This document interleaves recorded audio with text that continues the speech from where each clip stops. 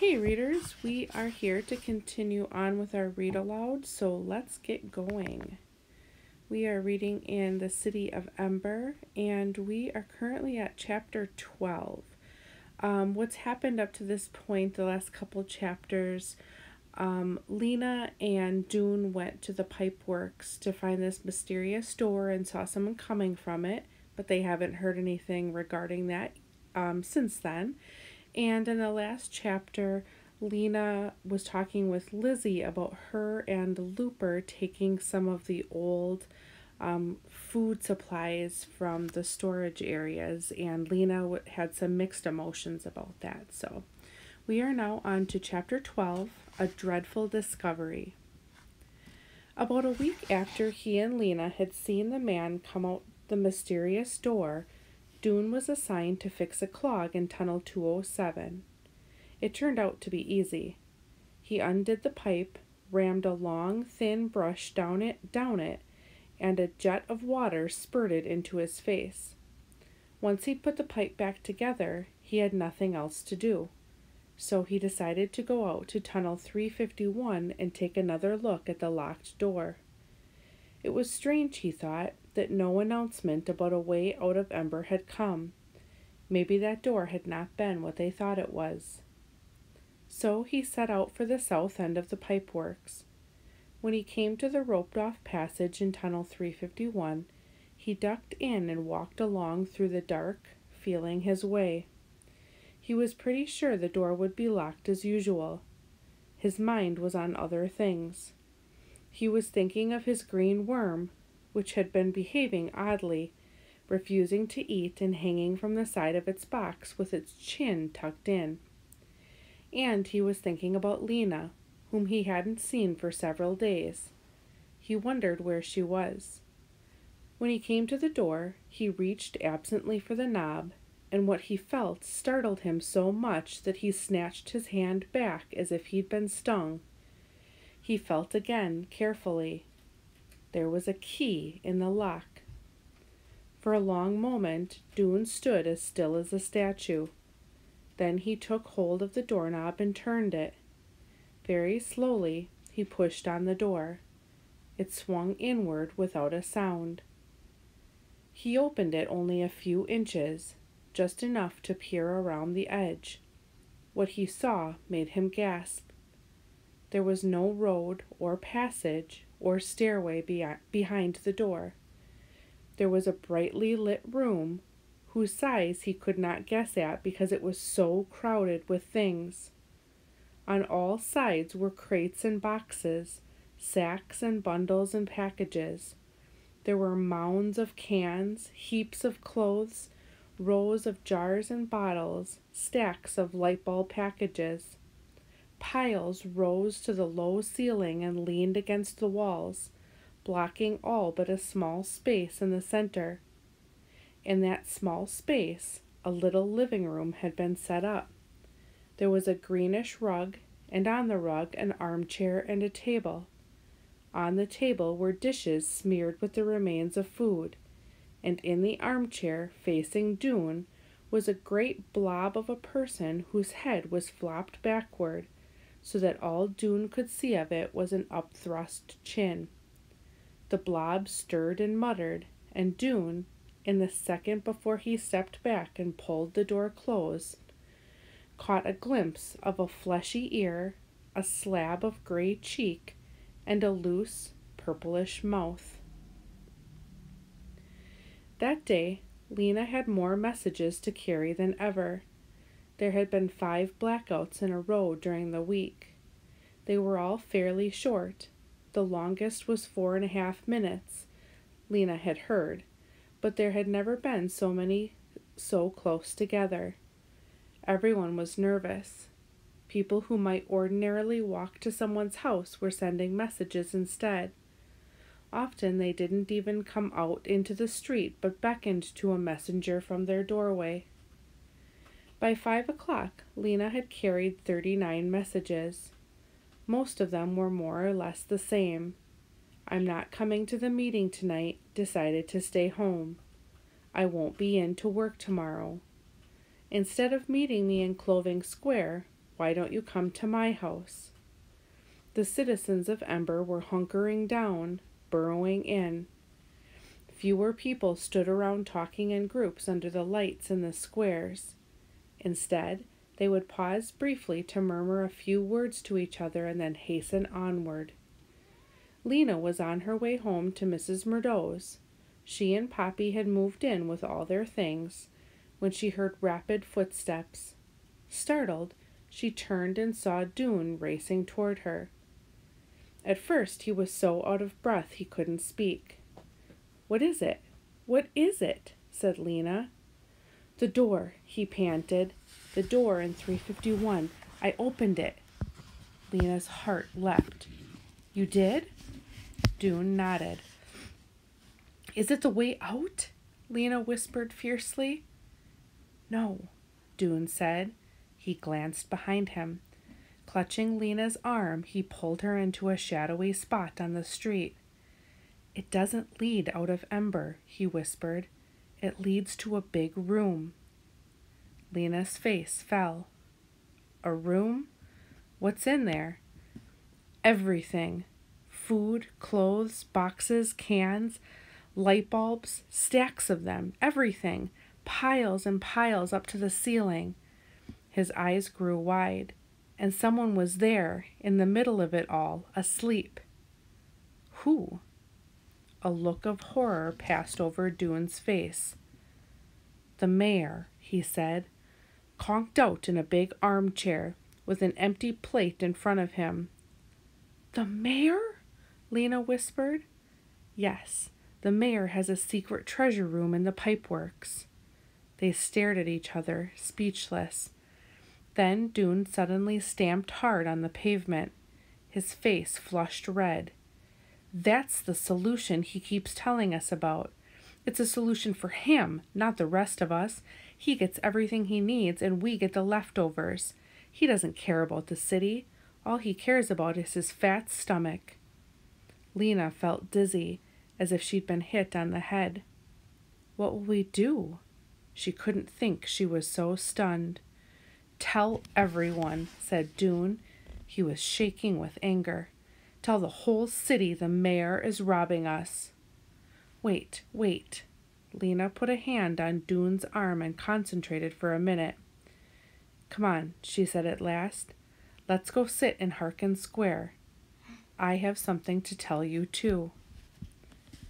At the north end of Harkin Square stood a circle of believers, clapping their hands and singing one of their songs. Lately they seemed to be singing more loudly and cheerfully than ever. Their voices were shrill. "Coming soon to save us," they wailed. "Happy, happy day." Near the gathering hall steps, something unusual was happening. 20 or so people were pacing around and around, carrying big signs painted on old planks and on big banners made of sheets. The signs said, "What solutions, Mayor Cole?" and "We want answers." Every now and then the demonstrators would yell these slogans out loud.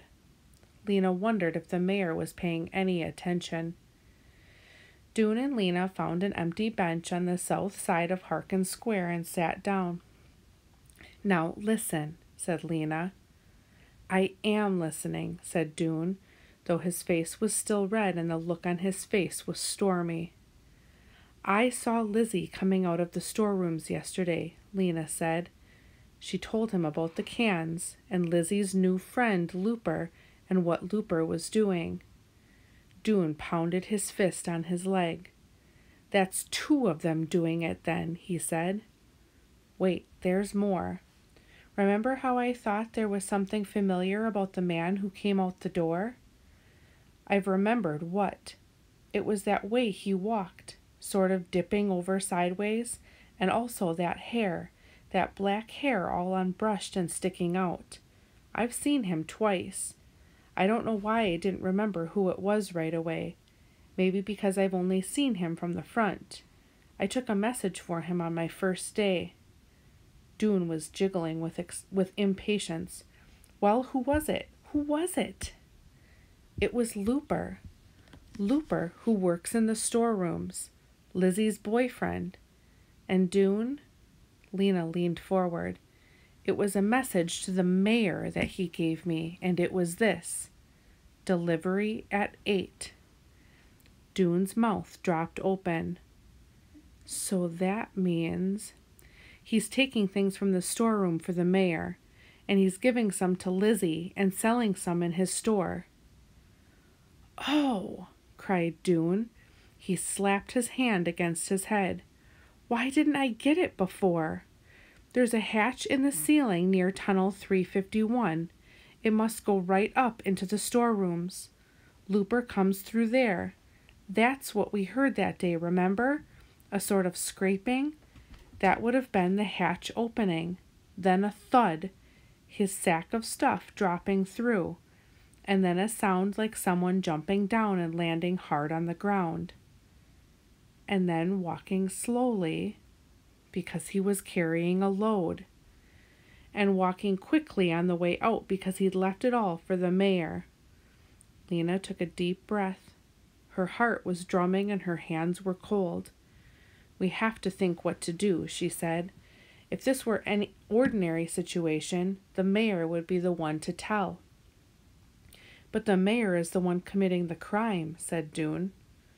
So then we should tell the guards, I guess, said Lena.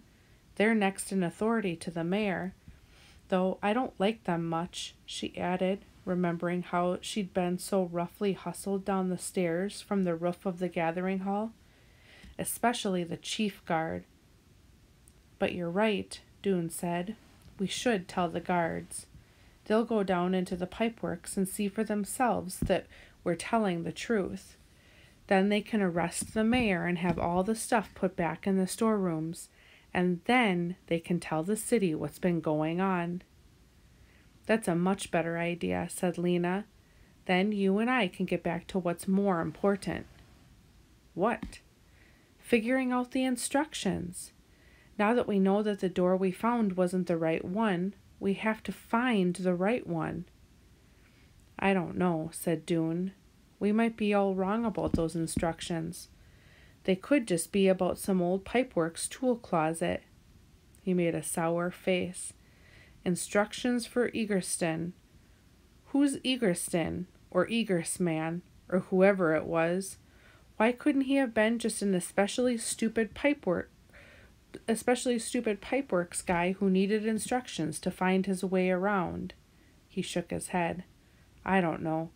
I think maybe those instructions are just hogwash.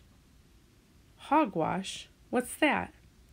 It means nonsense. I read it in a book in the library. But they can't be nonsense. Why would they have been kept in a box like that, with the strange lock? But Dune didn't want to think about the instructions right then. We'll figure it out tomorrow, he said. Right now, let's go find the guards. Wait, said Lena, catching hold of the sleeve of his jacket. I have one more thing to tell you. What? My grandmother died. Oh, Dune's face fell. That's so sad, he said. I'm sorry. His sympathy made tears spring to Lena's eyes. Dune looked startled for a moment, and then he took a step toward her and wrapped his arms around her. He gave her a squeeze so quick and tight that it made her cough, and then it made her laugh. She realized all at once that Dune, thin, dark-eyed Dune, with his troublesome temper and his terrible brown jacket and his good heart, was the person that she knew better than anyone now. He was her best friend. Thanks, she said. Well, she smiled at him. Let's go and talk to the guard.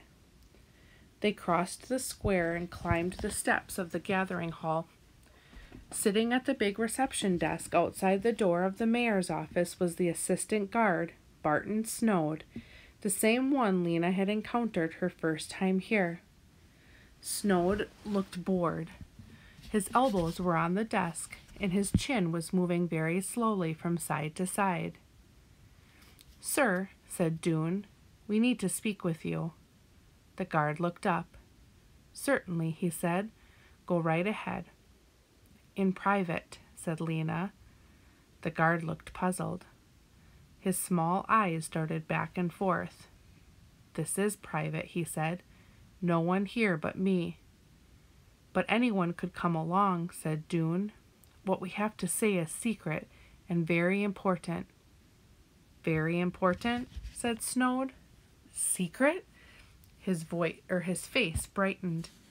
Grunting, he raised himself up from his chair and motioned them into a narrow hallway off to the side of the main hall. "What is it?" he said. They told him.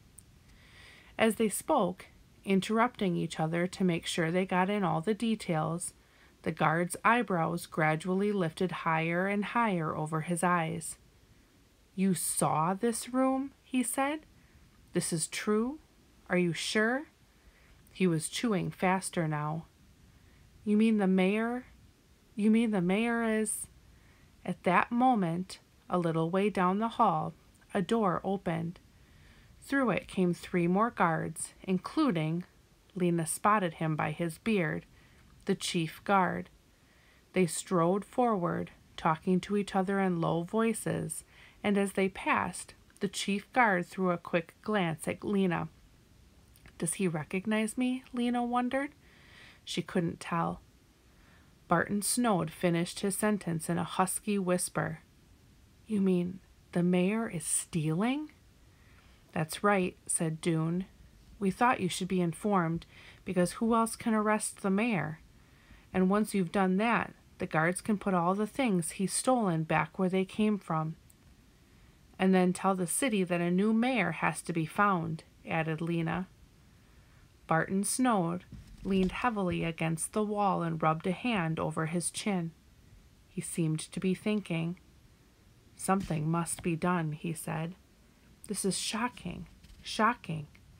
He started back toward his desk, and Dune and Lena followed. "I will make a note," he said, taking a pencil from the desk drawer. Lena watched as he wrote slowly on a scrap of paper. "Mayor stealing, secret room." When he'd finished, he let out a satisfied breath. "Very good," he said. "Action will be taken, you may be sure. Some sort of action. Quite soon." "Good," said Dune. "Thank you," said Lena, and they turned to leave. The 3 guards were standing by the main door of the gathering hall as Dune and Lena went out. The chief guard moved aside to make way for them, and they went through the door and out onto the wide front steps.